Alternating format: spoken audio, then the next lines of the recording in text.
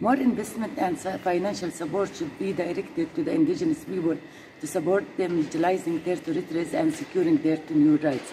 In addition, a direct support should be provided directly to their projects and initiatives, as they have the best inherited knowledge and tools to better manage their forests towards sustainable agriculture, medicine, and food production.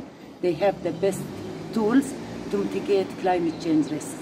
The indigenous people needs more financial support, and the world in urgent need for their experience to be well documented in order to use it to mitigate any potential climate change in other parts of the world.